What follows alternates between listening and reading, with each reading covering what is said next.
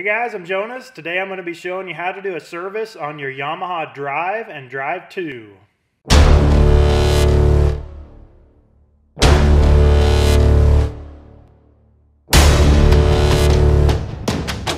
First thing you want to do is go drive your cart. Get the engine good and hot. When that oil is hot, it'll be thinner and easier to suck out. And we're going to be using this vacuum extractor to suck the oil out. I call it a vacuum pump, but if you're actually looking it up online, search for a vacuum extractor. This one was about $80. You can find them a little bit cheaper on Amazon, and they have some electric ones that'll work too, but this is just what we use and it works great for us. But save yourself a lot of time and headache by using one of these. The Drive 2s have a full skid plate underneath of the engine, and you have to remove that skid plate to be able to pull the drain plug out to actually drain the oil, which is kind of a headache. So we use the vacuum extractor, whether it's a Drive 1, Drive 2, fuel injected, carbureted, doesn't matter. We use the extractor. It's quicker, it's easier, and you're going to save yourself a lot of time and headache by just getting one of these. You're going to be installing the oil extractor through the dipstick tube. So first thing you need to do is remove your oil dipstick. And then find the correct size tube that came with your extractor that will fit down that dipstick hole, and shove it all the way down until it bottoms out, and that's hitting the bottom of the engine. So when you start pumping this, it's going to suck all the oil up. I usually pump it about a half a dozen times to get it going. And then you can let that pump while you're doing the rest of the service on your cart. The spark plug on these is located right in the center here. You remove the spark plug cap. Then I always use an air hose to blow off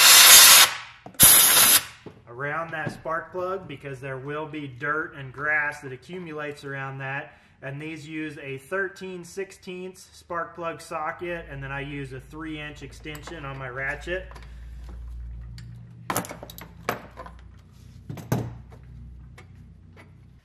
These use an NGK BPR2ES. I highly recommend using the NGK spark plugs. I've tried a lot of other different plugs. I've been a mechanic for 20 years now, and the NGKs are hands down the best spark plug for these small engines. So don't screw around with any Champions or anything else. If you can get an NGK, get one.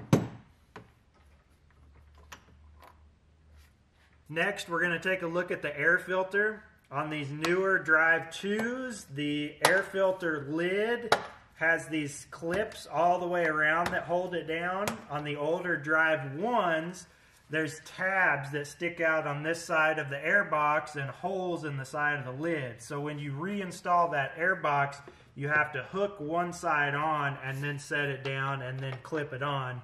But on these newer ones, there's just clips all the way around.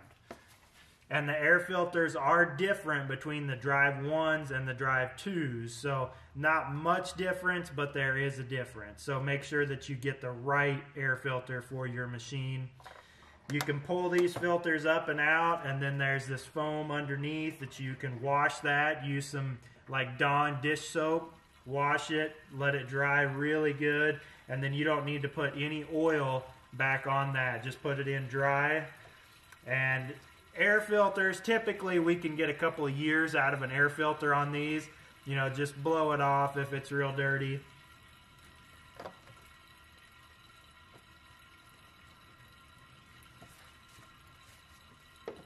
When you're reinstalling your air filter lid, make sure that this zip tie that's sticking out from the back here is not stuck underneath of the back of your air filter lid. If it gets stuck underneath of there, that can allow dirt to suck in past there and ruin your engine. So a lot of times I'll just cut this zip tie, the end of it off back here, so that we don't ever have to worry about that again.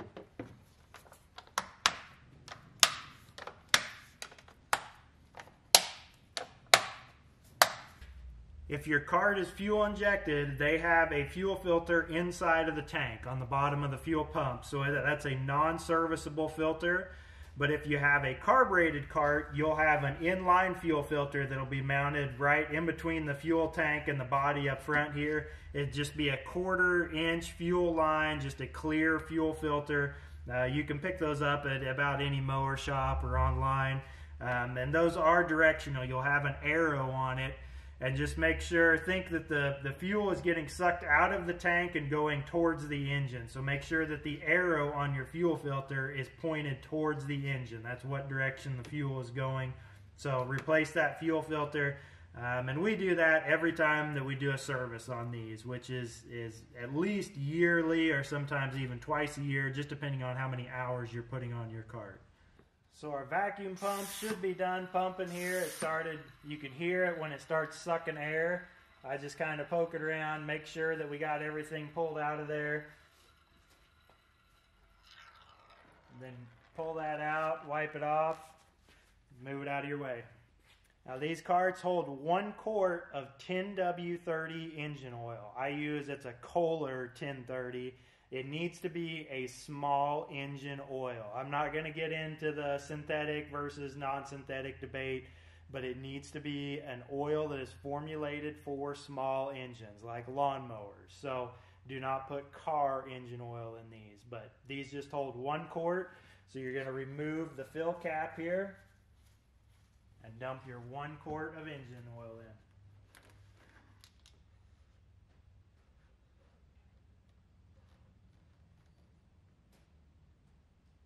Then you always want to stick your dipstick back in there and double check.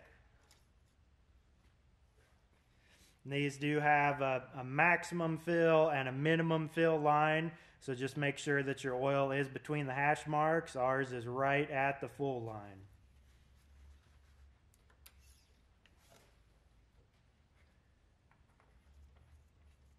These machines do have a grease zerk on the front and rear clutch, the drive and the driven clutch.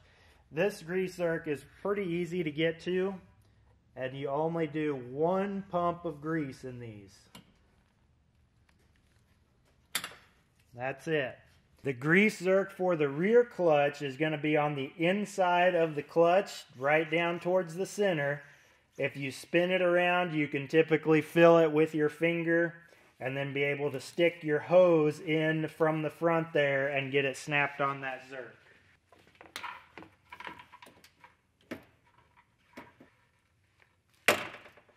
Same thing, that zerk takes 1 pump of grease.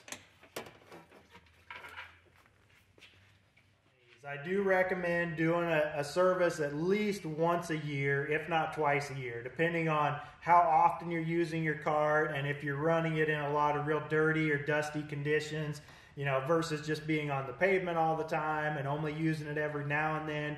You can get away with doing a service just once a year, but if you're driving this thing every day and it's getting used off-road or something like that, you're definitely going to want to service it more often, and you're going to want to be keeping a close eye on your air filter if that needs to be replaced more often in dirty conditions. So we do have some videos coming out on how to adjust the accelerator cable, the brake cables, being able to turn the governors up on these if you want to go a little bit faster. These also, you can change oil in the rear diff, so we'll be going over the oil change on that. So if you guys want to see that, be sure to hit the subscribe, the bell. If you got some good value out of this video, make sure to hit that like button. It really helps our channel out a lot. So thank you guys for watching. Have a great day.